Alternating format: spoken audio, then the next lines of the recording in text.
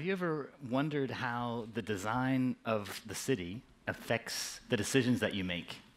How certain streets might invite you to linger and spend more time, while other streets and spaces nudge you along and encourage you to leave?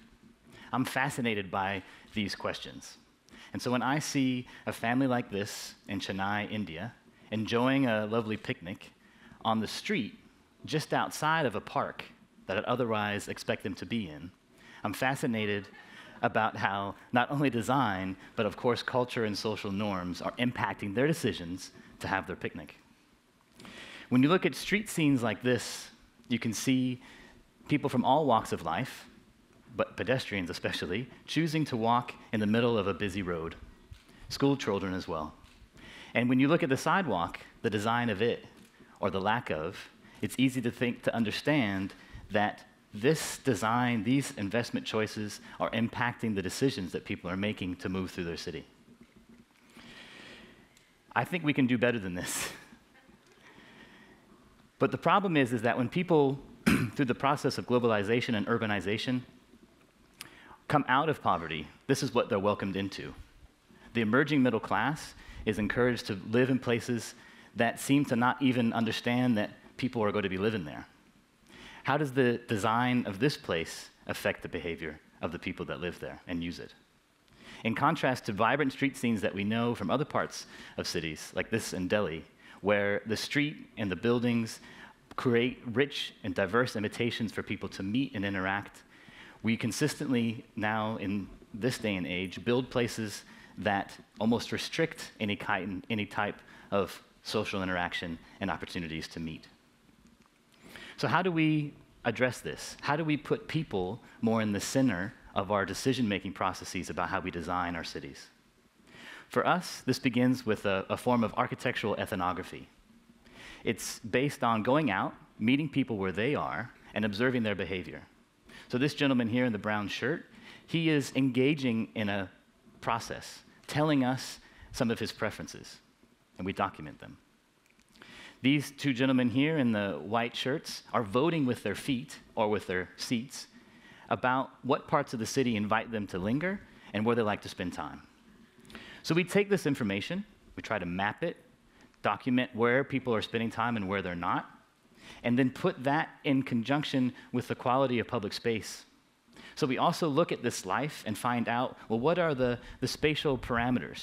In this case, the overhang of the flyover or the rhythm of the columns. What are these parameters that are encouraging a relatively informal or organic market to grow and flourish here on the street? When you think about places and investments that are made without this understanding, it's easy to see where it goes wrong.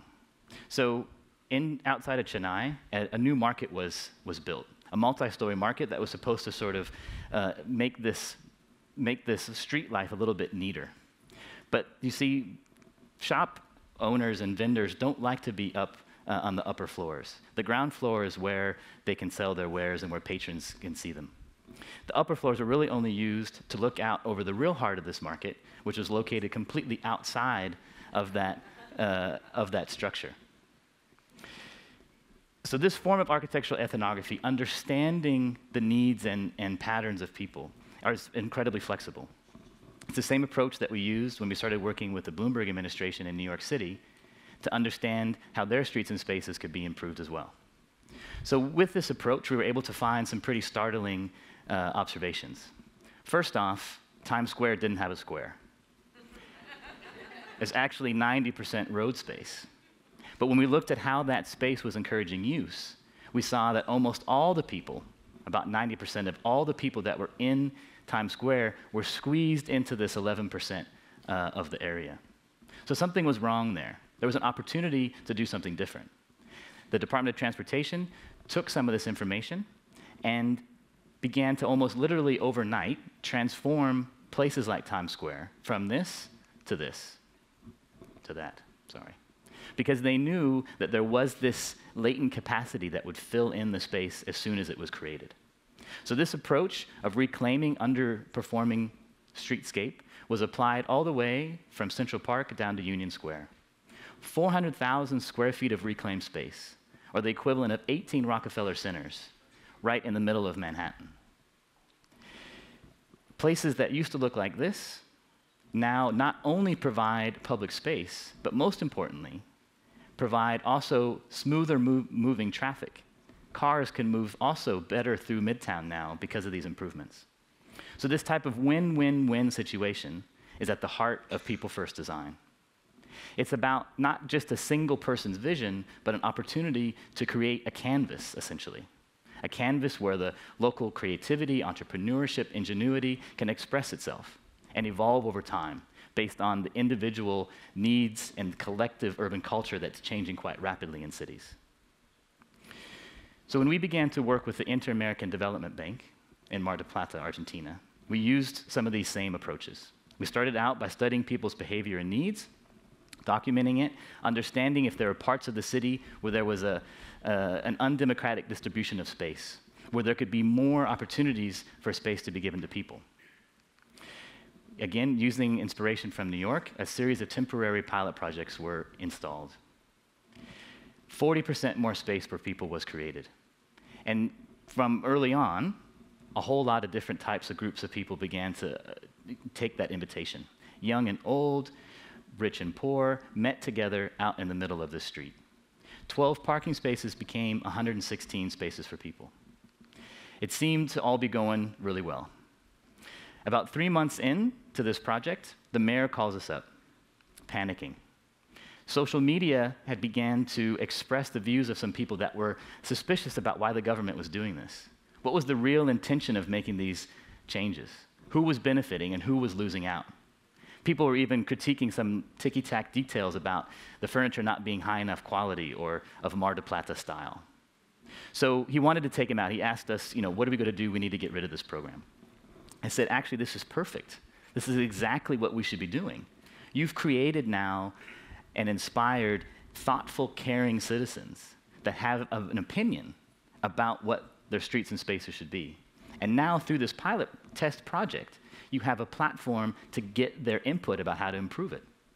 So we went back out, utilized some of these same methods, really found out with facts how some of the anecdotal evidence being spread on social media could really, how was it really performing?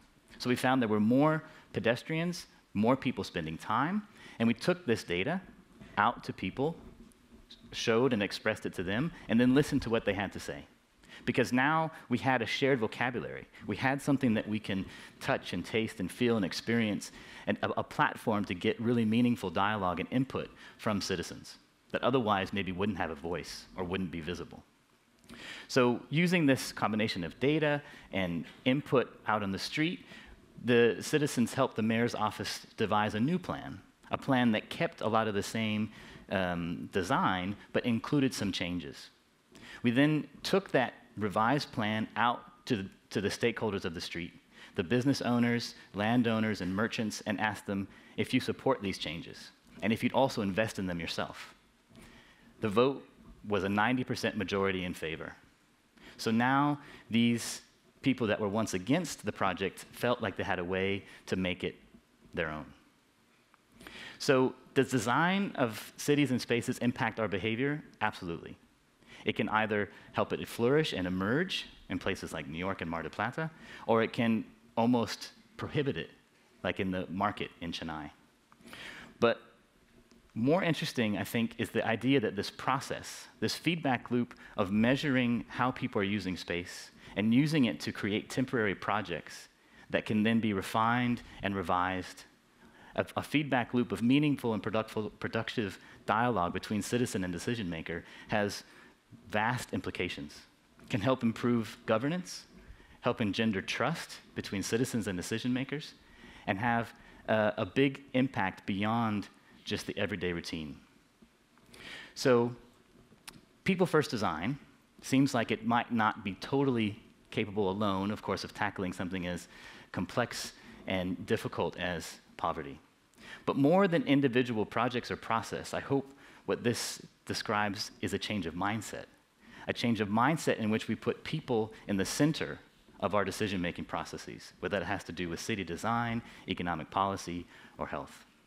In doing so, I hope that we're creating an opportunity for people to be agents of change, unleashing their potential to not only come out of poverty, but also hopefully have a wonderful place to live after they do so. Thank you.